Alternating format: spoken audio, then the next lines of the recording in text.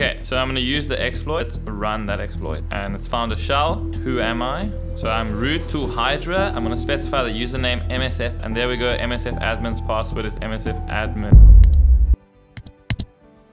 File transfer protocol is one of those protocols that every hacker needs to know about because of how widely it's used. FTP is a network protocol that by default runs on port 21. It is used for transferring files between servers and clients over TCP/IP networks. It allows users to upload, download, rename, delete, and manage files remotely, supporting authentication and multiple other data transfer modes. There are two types of connections for connecting to an FTP server. In active FTP, the client connects to the server on the default port 21. The client then tells the server on which port it would like to receive data, and then the server initiates a data connection to the client on the specified port.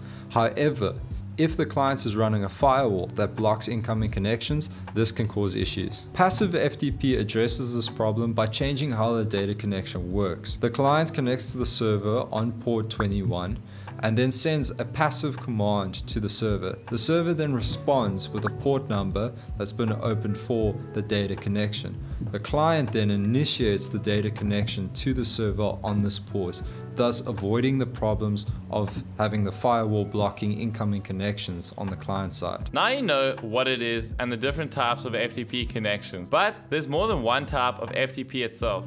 FTP by default is unencrypted. Alright guys, you'll probably find the following in use: FTP-S.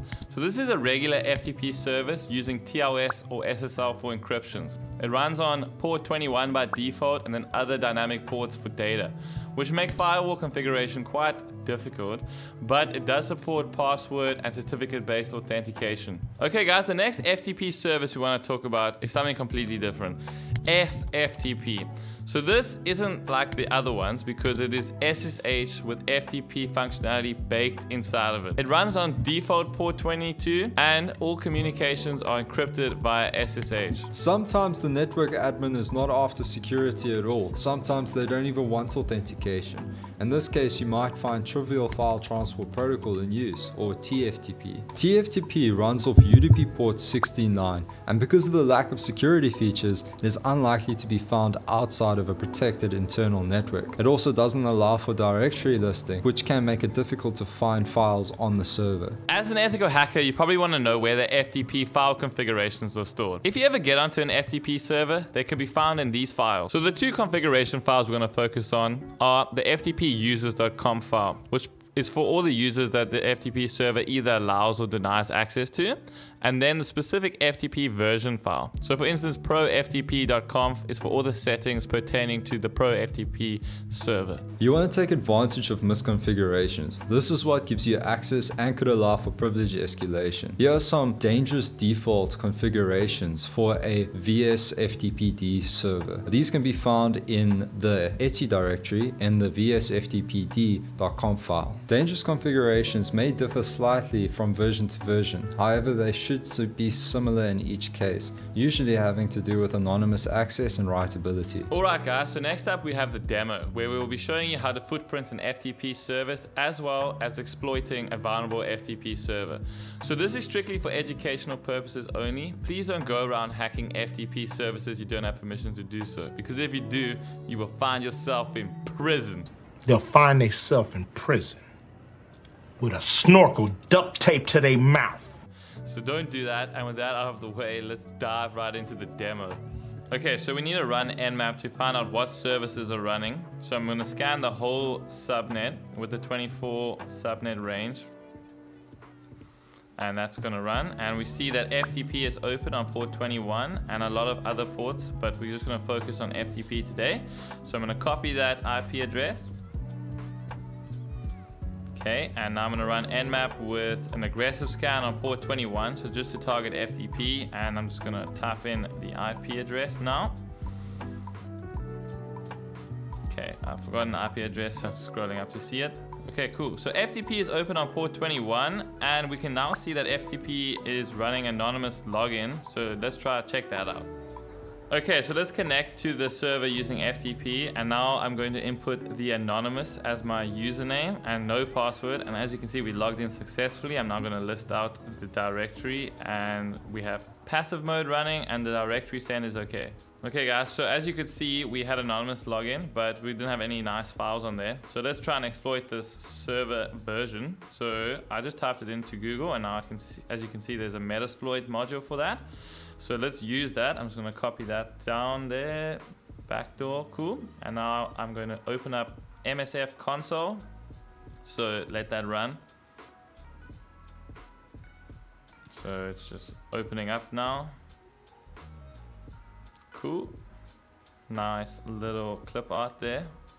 Okay, so I'm going to use the exploit as you can see there, and now I'm going to show options. So it just needs an R host, which is basically the IP address that's running the vulnerable FTP server. Cool, so I'm just copying that and then just going to change the IP there. Awesome, and now let's run that exploit. And it's found a shell. Let's get some execution. Cool, so the command shell is now opened. Let me run who am I? So I'm root, so I'm the highest user on the Linux machine. And the print working directory shows me I'm in the root. And let me spawn a bin bash shell quickly for better functionality. Cool, so I'm the root at the Metasploitable Linux machine.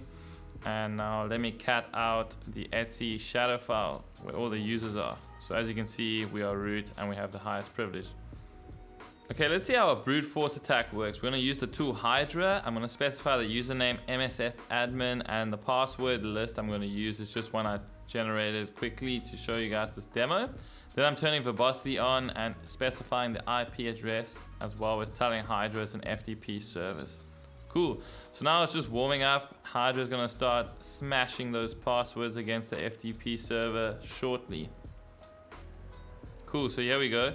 It starts with a password 123456, and as you can see, it's keeping the username msfadmin and specifying different passwords. So we are 4 out of 6 now in the file, and there you see please subscribe, so you guys should probably follow that. And there we go, msfadmin's password is msfadmin. Thank you for getting to this point in the video, guys. So we have covered what FTP is, the dangerous configurations, the different types of versions, and how to exploit it a bit.